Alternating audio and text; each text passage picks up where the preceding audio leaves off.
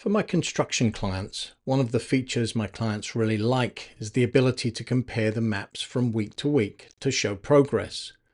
These days, I always capture with RTK, and that means the maps beautifully overlay on top of each other.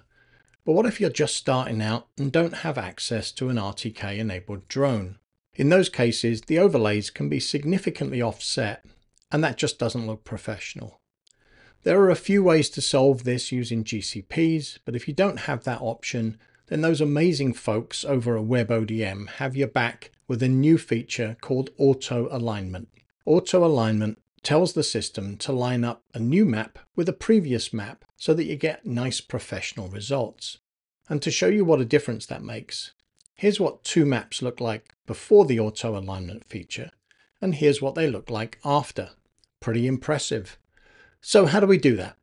First off, I'm not sure how many people are aware of this, but if you process multiple maps in the same project, you can display each of the maps on top of each other.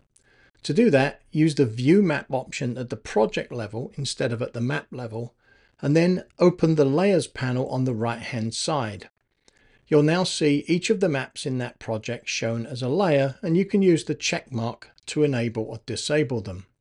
You can also use this new feature called Side by Side, which you can enable by selecting the little line with the arrows. And if you do that, you can now swipe to compare, which is a great new feature.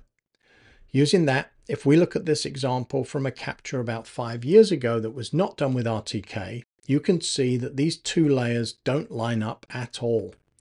So I'm going to reprocess these maps. I've already processed the first one, and now I'm going to start processing the second map in the same project. After loading the images, you'll see a new drop-down that says Alignment. By default, it is set to automatic, but I'm going to change it to tell it to specifically align to the previous map.